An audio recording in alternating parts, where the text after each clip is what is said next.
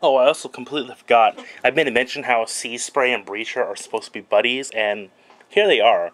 Uh, it's... Oh, okay, I admit, it's a little lackluster, and a little boring, and a little disappointing as well. He just carries Sea Spray in his back. And the thing that upsets me the most is that, unlike Skystalker and Mindwipe, Sea Spray doesn't actually have any place for Breacher to lock into.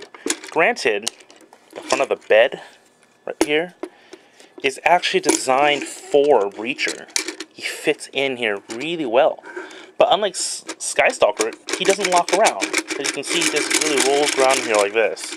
And I think that's really kind of a killer for me. I wish that since this was supposed to be a feature on him, that maybe I wish that it would have been something that actually plugged into place, but unfortunately it doesn't.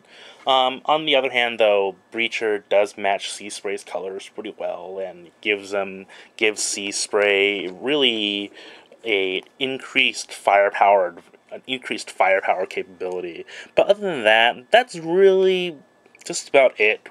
You could put any other figure into the bed, but Sea Spray and Breacher work due to scale issues, and that's about it.